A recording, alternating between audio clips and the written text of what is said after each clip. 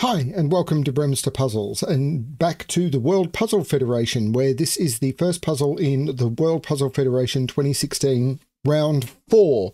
And these were puzzles all created by a single puzzle creator from Russia, which is Andrei Bogdanov. And of course, yeah, these puzzles were created in 2016. I'm not 100% sure when I'm going to be releasing this set, but they're nearly 10 years old. And I want to go through a couple of admin things first. Of course, in the beginning of all of these, I will say that you'll be able to find a link to this puzzle below, as well as a link to the entire World Puzzle Federation archive, where they've published every puzzle that they've published from 2014 through to whenever this is out, I'm assuming, unless they stop. But also the way the point system works, because all of these puzzles have been rated with a point value. So this is the video where I want to quickly go through and say how that works. So all of the puzzles in the this particular series will combined be rated as worth 600 points. And in the competition that this was, the goal was to solve as many of the puzzles as you could and get as many points as you could. If you could submit all of the answers in less than the 90 minutes you were given, you would get more points based on how fast you were. So first of all, congratulations to Tit Vunk, who came in first and got basically 10.5 points per minute. So 10.5 points a minute was all that was required, or what was required to come first. There were 27 people who completed all of the puzzles and got the 600 points or more, because they completed them, whoever completed them faster, which required getting 6.66666 points per minute. If you got over 6 2/3 points per minute, then you were in the top 27 people, because that was enough to complete all of the puzzles. Only 50 people, or in the top 50 people, they got 450 points, which was 5 points a minute.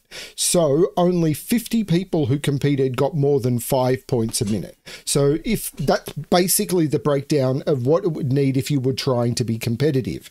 Now, one important thing is I recently spoke to someone who actually competed in these, and they told me one of the things that comes in is when a puzzle is submitted, and I haven't gone back and looked, but all that is, when you get the grids for these puzzles, it will show you either 2 rows, 2 columns, or a row and a column, similar to the way that its answers are submitted in Logic Masters Germany, where you have to provide the digits.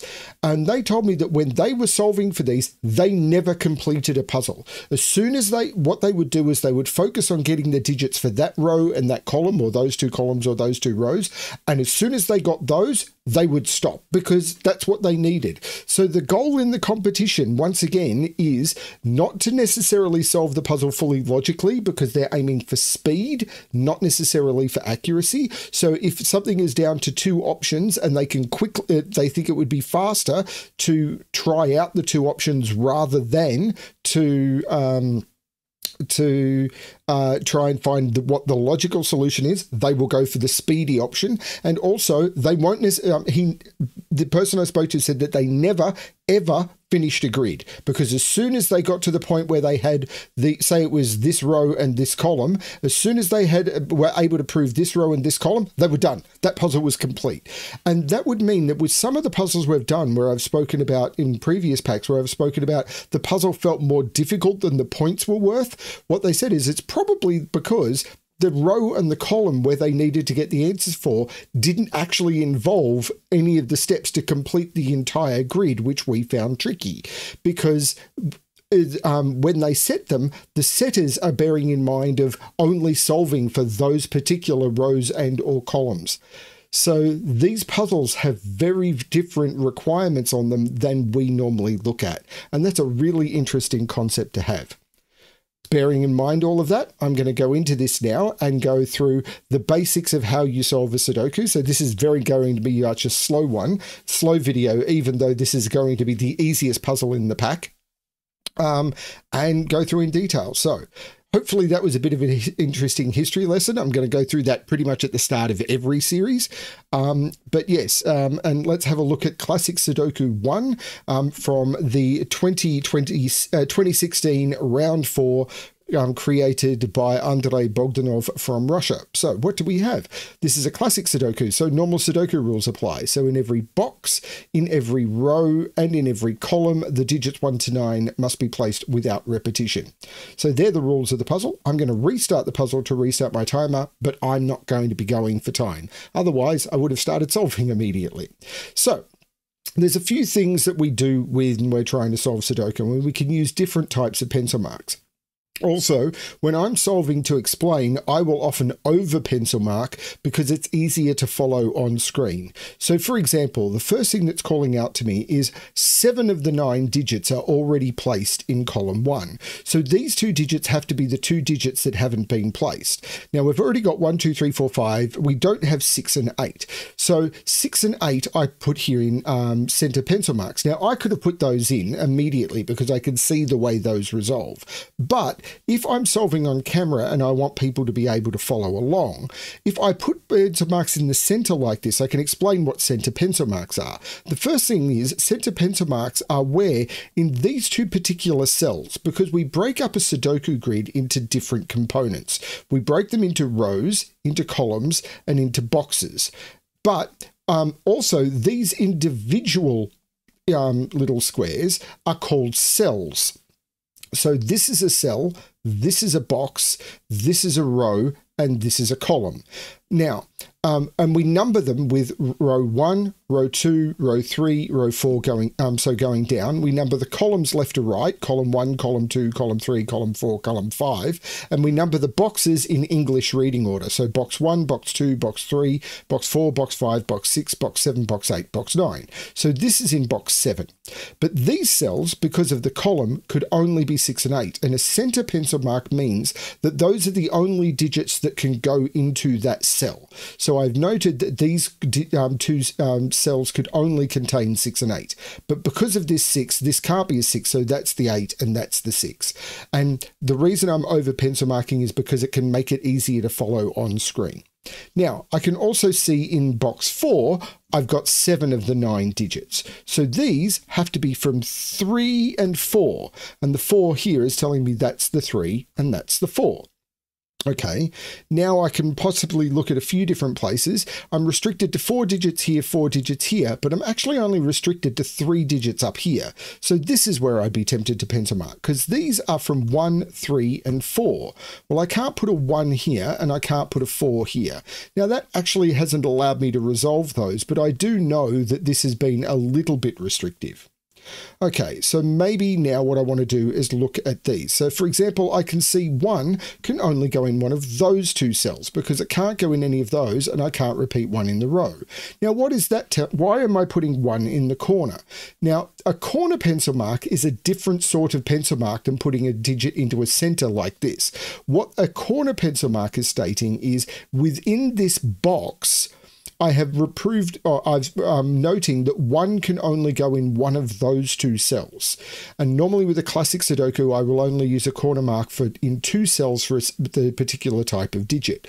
And the reason that you would do that is, for example, if I could prove that that is a 1, I don't know, maybe it is, then that would eliminate 1 from here and I wouldn't need to rediscover 1 logic because as soon as I can remove one of these, I know the other one has to be a 1 without me having to rediscover it. I'm noting the deduction for future reference. But with 1s being in one of those 2 cells, I know this can't be a 1 because if 1 is in one of those, that is taking up the position of the 1 in this row. So if I was to make this a 1, I couldn't put 1 in any of those cells and this box would not contain a 1, breaking the rules of Sudoku. So this is a pointing set of 1s, meaning this cannot be a 1 and this becomes the 1. These are now 3 and 4. So what else can I do in this box? I need to put a 3 in this box, which has to be in one of those 2. I have to put a 6 in this box, which has to be in one of those 2. And here's where I could use the pencil marks quite effectively, because 3 and 6 have to be in here, which means I can't put 3, 6 in any of these cells. So 3 and 6 can be center marked into these cells because I can't put 3 or 6 anywhere else. These are the only 2 cells that can take the 3, 6. So these are the only places that can take the 3, 6, and I can remove the corner marks. But I just removed a corner marked 1, which means that has to be the 1. Didn't know that was coming, but it is a nice proof of how this works. And now the only digit that can left for the box is the 8. And I'm possibly over-explaining this, but I do want people who've never seen this before to understand what's going on. So now I can state what these 3 digits are as triples, because I can't use 3 or 6 down here, and these are all 6. Effectively, this is 6 given digits, and this is 6 given digits, because while I don't know where the 3 and the 6 go, I know they're in those cells. So these must be 1, not 2, not 3, not 4, 5, not 6, 7, not 8, not 9. So these are 1, 5, 7. And now I could use the box to determine these are 2, 4, and 9. Well, 2 can't be in any of those, so this is the 2. The 9 looks across, making that the 4 and that the 9. The 5 says this isn't the 5. The 5 at the top says this isn't the 5, so that's the 5, and this is a 1, 7 pair. And I resolve a lot of the stuff on the left straight away. Okay, now let's have a look here maybe and try the same thing. I need to put a 1 in here, but I don't see how to restrict that. I need to put a 4 in here, which now has to go in one of those, which of course means 4 can't go in any of those or there, so I can put the same corner marks of 4 in here. I need to put a 7 in here, which I'm not sure about, and I need to put an 8 in here, which is in one of those 2. So this was a lot less effective. Okay, where do I want to look now? I could see 5 is in one of those 2 because of the 5's looking up and that 5 looking across. I could see 1 is in one of those 2 because of the 2 1s looking across. I could see 4 is in one of those 2 because of these 4s looking across. In fact, this is a 1-5 pair because 1 and 5, 1 and 5. So 1 and 5 can't go in any of those. This is a 1-5 pair, which is going to tell me what this pair is, because it can't be 1, can be 2, can't be 3, 4, 5, can be 6, can't be 7, 8, 9. So this is 2 and 6, and I'm starting to restrict what these can be. So these are now down to what we call a quadruple, 4 different digits. Not 1, I need to put a 2 in here, which now must go down here because this 2 and this 2. So 2 is down here, 3 has to go in here somewhere, and it's in one of those 2, 4, 5, and I need to put 6 in here, and the 6 again is overlapping with the 2. 2 and 6 can't go in any of those cells because that's 1, 5, that's 7, 8, 9, and the 2, 6 already sees those. So these are 2 and 6, meaning I can remove those corner marks. These have to be 3, 4, but the 3 can't be here because I just removed a 3 corner mark. That's the 3, that's the 4. Now these are reduced to pairs. 1, 2, 3, 4, 5, 6, 8. These are 7 and 9. The 7 makes that the 9 and that the 7. These are 3 and 8, and I'm not sure how to resolve that yet. But you can see how the flow works. This one actually feels a little bit more tricky than a 15-point puzzle. It's possible I've missed some basic deductions while trying to do the explanation, and that's fine. 7 and 7, put 7 in one of those 2. Okay, what about this column maybe? No. I'm not sure.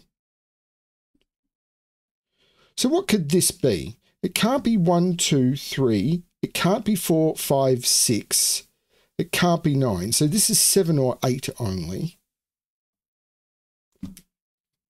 8 has to be down here somewhere, but I'm not seeing the restriction on that. Is this more restricted now? 1, 4, 7, 8. Oh, the 4 is looking down saying that's not the 4. So that's the 4 because I removed one of the corner marks. And this is 1, 7, 8. Well, this isn't the 8. And that is now a 1, 7, 8 triple, which means that the 1, 7, 8 in this row is placed in those 3 cells. I don't know the order, but that's where there must be. So 1, 2, 3, 4, 5, this is now a 6 because I can't put 6 in any of those cells. So this is the 2, this is the 6. 2 and 2 means this is the 2. 2 and 2 means this is now a 2, 7 pair because the 2 has to go where the 7 goes. Okay, what are these now? I have to put a 3 in one of those 2. Okay, now this is a bit more advanced. I can see it, so I'm going to explain it, but it feels a little bit more advanced than a 15-point trick, but there we go. So I can't put 3 in any of those cells because they're 4, 7, and 9. I can't put 3 in any of those cells because the 3 in any of those cells would mean that both of those have to be 4. So 3 can't be in any of those or any of those. So 3 is in one of those 2. But I can't put 3 in any of those cells, and I can't put 3 in any of those cells. So the 3 has to be up here. But the 3 has to be in one of those two. So if I put the 3 here, there's no 3 in this row. If I put the 3 here, there's no 3 in this row. Basically what I have is what's called an X-wing of 3s here, because the 3s have to be in one of those positions, knocking 3 out of all of those, because I can only put 2 3s in 1 3 in each row, and there must be a 3 in one of those and a 3 in one of those, taking up the 2 3s that can go in 2 rows. But I've got the same here. There's only 2 3s in 2 columns, and there must be a 3 here and a 3 here, taking up the 2 3s that take these columns. So this can't be the 3, and this is the 3. Double overlapping X-wings feels a little bit tricky for a puzzle like this, and in fact I could see a faster way of doing this. Where is 7 in this column? Because that 7 is saying 7 couldn't be any of those are filled. I could have written that 7 in right at the start, which may allow this to be a 1, which makes this a 7, which takes 7 out of those, which means this is a 7. This is now down to a pair, 1 and 3, and the 1 looks down, making that the 3 and that the 1. That 7 was way more powerful. I wouldn't have needed to have found that 3, I think, if I found that 7. These are now 4 and 8, and, well, the 3 looks up, making that the 8 and that the 3. The 8 looks down, making that the 4, that the 8. It's often when I'm explaining things in detail, it's very easy to miss stuff. I'm cool with this, as long as you're understanding. 1, 2, 3, 4, 5, 6, 7, 8. So these are 6 and 8, and the 8 looks across, making that the 6, making that the 8. The 6 looks back, making that the 3, making that the 6. The 3 looks all the way across, making that the 4 and that the 3. Now I know what these did, or I'll write this triple in, because 1, 2, 3, 4, 5, 6, 7, 8, 9. So these are 4, 5, and 9. But 5 and 4 can't go there. So that's the 9, and this becomes a 4, 5, with the 4 looking across, making that the 5 and that the 4. Now these are down to triples, but let's resolve some of this first. The 7 looks up, making that the 2 and that the 7. The 2 looks down, making that the 6 and that the 2. Now let's look at these. 1, 2, 3, 4, 5, 6 and 8 have to go into those, but the 6 looks up, making that the 8 and that the 6. The 8 looks down, making that the 1 and that the 8. The 1 looks up, making that the 5 and that the 1. These I need to put a 5 in, but I can't put it there. So that's the 5, and this is the 9 to finish the puzzle. Now that took me 12 minutes and 21 seconds, a palindromic time. But I think I spent a lot of time explaining this, and I missed that 7. Which I think was probably the key to speed solving this. The other thing is, as I said, if you were speed solving this, you wouldn't have solved the entire grid. I only am curious about these as Sudoku puzzles, so I'm always going to solve the entire grid. If you're curious about trying to solve it as it would be in the competition, go to the World Puzzle Federation archive below and download the pack and try and solve it following the competition instructions listed there. But I'm just trying to solve these as puzzles. From now on in, I'm just going to go through, I'll give the point values of the puzzles. I'll refer back to this video if you want an explanation of how the point system works. And I'm not going to repeat how basic pencil marks or anything works. But hopefully this was an interesting one for you. A longer video because of all the detail. But I think it's very, very useful. And I've received very positive feedback from people who are new to the hobby or trying to learn how to solve Sudoku and feel overwhelmed by just, hang on, I don't understand what any of this means, that these introductory videos have been incredibly helpful to them. So I'm going to continue doing them when I do the first puzzles in these packs. Thank you everyone for watching. I really hope you enjoy the series. And as always, good luck with your solving.